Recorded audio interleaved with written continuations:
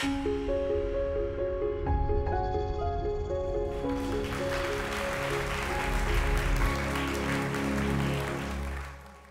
all love a good story, that's why we're all here.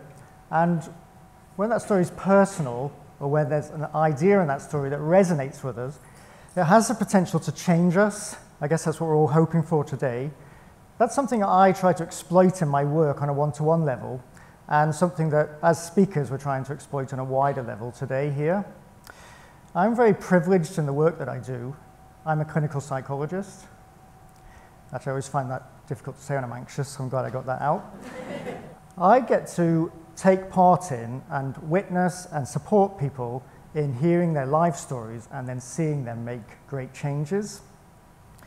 And I use the word privileged on purpose because often that experience is very enriching for my own life. I've spent most of my career working with long-term conditions such as head injury, epilepsy, headaches, Parkinson's disease, chronic pain, neuromuscular muscle wasting diseases, general profound disability, and that list isn't the entire list. And I'm not sure if you know, but the medical definition of a long-term condition is a condition that lasts a year or beyond and generally is incurable. And in the UK, there are about 30% of us that have a long-term condition.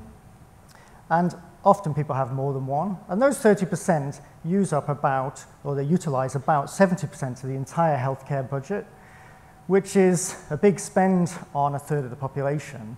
And this is really a signifier of how successful medicine has been. Medicine is very good at keeping us alive now, seeing us through to the end of medical problems, and we can all expect to live a lot longer, and our family members to live a lot longer, but the general potential cost of that is that you or a family member may be left with a long-term condition that brings with it some difficulties. So I'd like to get you to participate with me in an imagination exercise. It's not going to produce a lot of laughs because I want you to imagine that you have a long-term condition. For some of you, this will be quite easy because you may have a long-term condition or someone in your family may. For others, and a point I'm making through this, it actually might be very difficult. I'm going to try and talk you through it. So you have a long-term condition that you've had for 5 years, and this condition has brought with it chronic pain, and that pain has affected everything that you do in your life. So your job has changed, or maybe you've lost your job, so your professional identity has been challenged, and your kind of idea about who you are and value about yourself has been threatened. You feel somewhat ashamed of that. You are very anxious about what the future might bring. Are you going to get worse? Because this seems to be incurable, and what will happen in your life if you get worse? And lots of things have been lost from your life. You can't engage in your hobbies anymore. You've lost friends. Essentially, it's pretty bleak. I'll just give you a second to kind of put that in mind, because for some of you, that could be a very big shift from where you're at now. You have this one strand of hope, which is that your clinical team that you see once a year, they are going to carry out an assessment or give you a new intervention that solves all of these problems for you. However, when you go to see that clinical team, they give you a very different outlook. They basically say, we've run out of options, there's no further assessments, no further interventions, we're going to move you to a 1-year follow-up just to make sure, just to track that you don't get any worse, but actually we're going to send you to a mind doctor, a psychologist, because, big surprise, you don't seem to be getting on very well, you seem anxious, you seem depressed, or actually you aren't adapting your life around these new challenges. How might you arrive, do you think, at that appointment with someone like myself? Do you think you might be angry, confused, a bit uncertain as to how having a physical problem leads you to see somebody who specializes in the mind? Angry? That's actually how a lot of people arrive when they meet me. And what you might have accurately guessed is that in that appointment with me, I'm going to ask a lot of personal questions, quite penetrating questions for about an hour. That often gets people quite anxious. And what you might not have guessed, but you might have some idea, is that I'm going to pitch a whole different idea about how you could cope. So currently, I would argue that our universal Western idea of health has 3 steps in it. Get ill, do something, get better. And what I mean by do something is we have a general concept in our minds that if we do something, we recover. So maybe we undertake some light exercise, we have a rest, we eat a bit better. That doesn't work, so we see the doctor prescribes a medication, that doesn't work, we go back, ask for another, then we're referred to a hospital, we see a surgeon. The list goes on with the hopeful outcome that we get better at the end. In fact, it's not just a hopeful outcome, we are truly expecting it. What we don't have is a shared understanding of the fourth step in the model: get ill, do something, don't get better. And what I tend to see is people looping back repeatedly to the do something step. Go back to the doctor, go back to the consultant, be a bit more pushy, ask for another consultant, ask for a second opinion. Whatever happens, do not let that health system let you go. The unexpected outcome of not getting better is so unexpected that I see it as damaging in itself. People get frustrated at the health system, they get frustrated at themselves, they start thinking that everyone around them doesn't believe them, maybe their condition just doesn't make sense, they aren't talking about it right, the right tests aren't being done, the doctor's not skilled enough. They get stuck between these two arrows. This fourth step, how do you live with a long-term condition, I would argue is a very shy story in our society against a more boastful story of getting better. You know, we just expect to get better all the time. And we have this idea when it comes to health that we never give up, never accept defeat. You know, we celebrate courageous battling on. This fourth step, how do you live with a long-term condition, how do you adapt and cope, is what I have to pitch to people in that first hour that I meet them. And at the very least, it has to, for people, make sense. And my hope is, at the best, it feels like some sort of epiphany. So I want to take you through what it's like to have that first session with me. So when people arrive, I immediately will explore with them the journey they've had through their health experience up until this point of being referred to me. Often that's full of frustration, people are quite upset, there's lots of dashed hope, and validating that is very important to people. What I then do is I start to talk about what is the difference between suffering with a long-term condition and living with one, and have they actually considered that there is a difference, because there is. What is the difference between acceptance and giving up? Those two words actually, weirdly, in the West, they seem to be synonymous. People sort of think acceptance is giving up. And also I then get people to think about how easy it is for us to instinctively be compassionate to other people when they are upset. But how when it's us that are struggling, we seem to be angry and frustrated, and we don't activate self-compassion. I then also introduce the idea that there are some strategies and tools that I might be able to coach and teach them with over the coming weeks or sessions that might help them. I've seen people make great transformations in the clinic room. I've seen people come with 10 years of being stuck in a really difficult position and just achieving unexpected outcomes. I've seen what amounts to people climbing Everest in front of me. Now, don't get me wrong, not everybody fares well, and some people don't respond to that. And when that's the case, it is a genuine shared loss.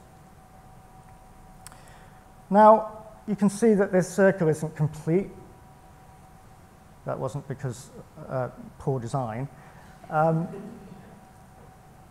There is a common theme for some patients. And that theme is that for some people, there is a tangible risk that they can get worse.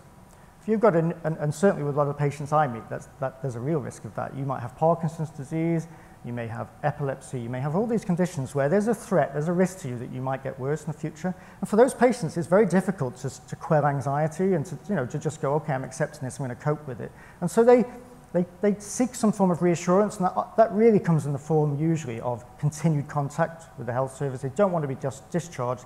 They don't want to be forgotten in case there's a free fall in their health and there's no safety net.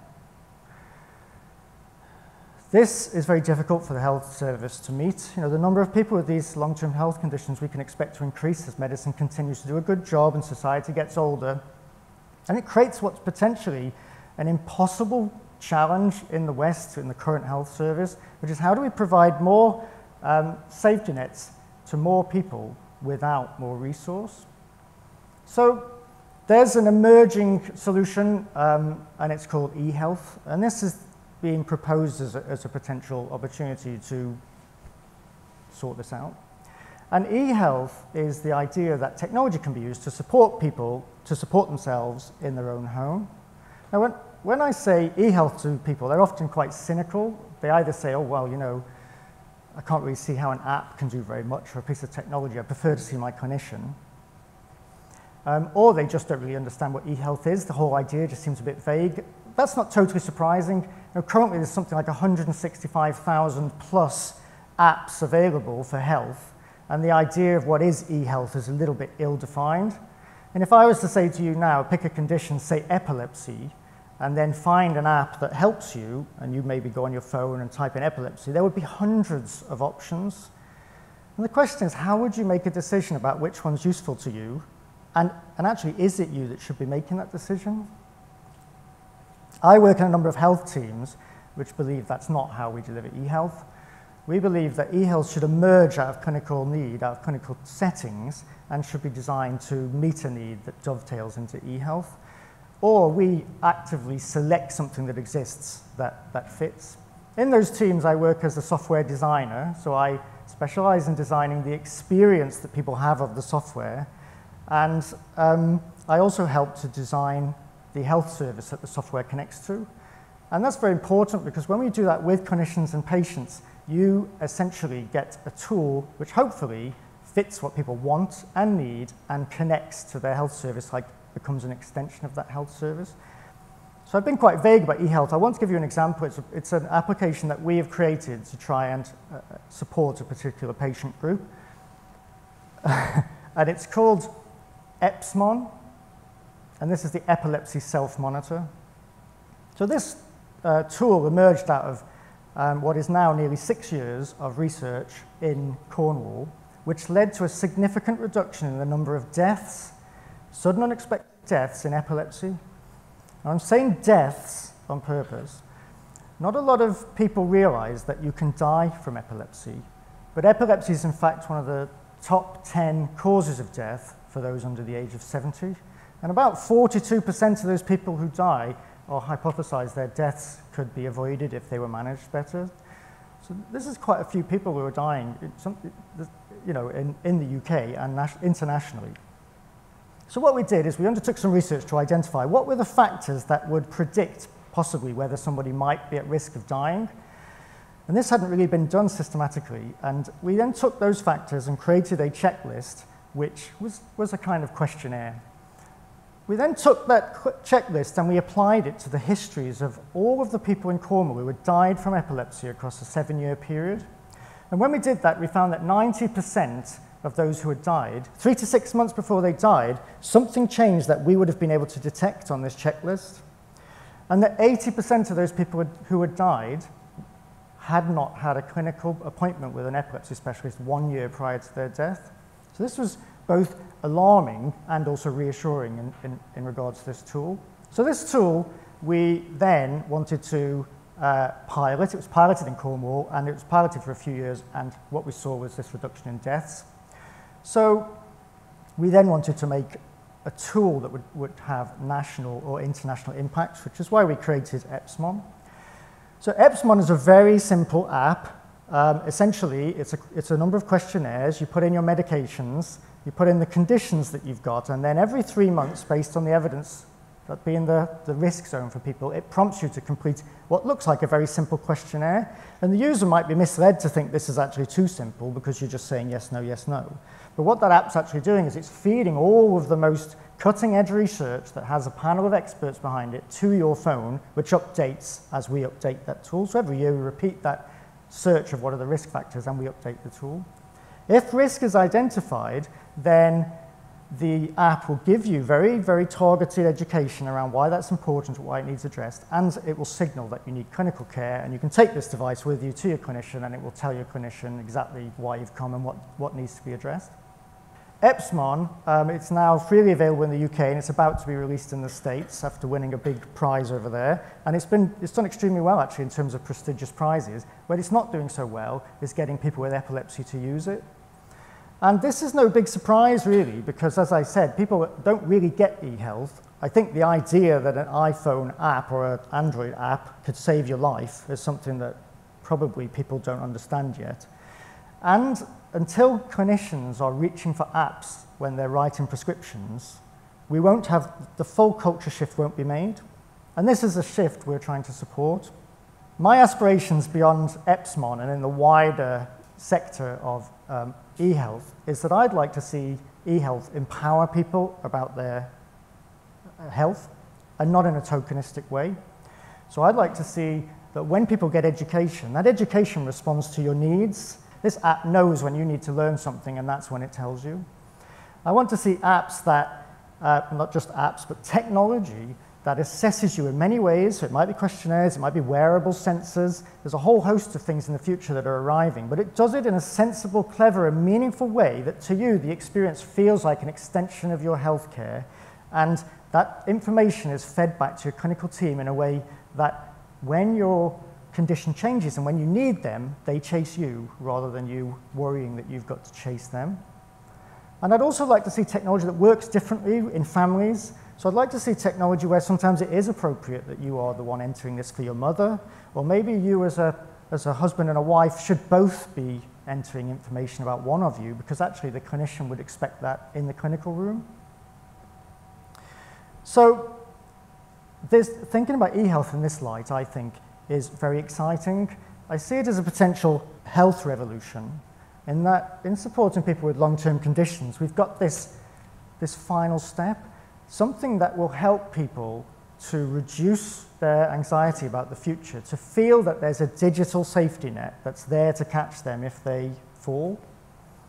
And I'm hoping that if we can lever this technology into people's lives, that there'll be a general relaxing of their uncertainty about the future, and they'll feel a bit more confident that they can move away from the healthcare system, freeing up some of the existing resource and passing some of that onto technology that works really well.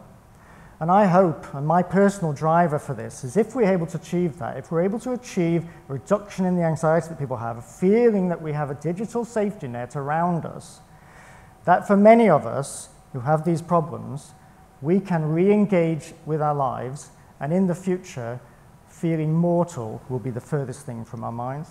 Thank you.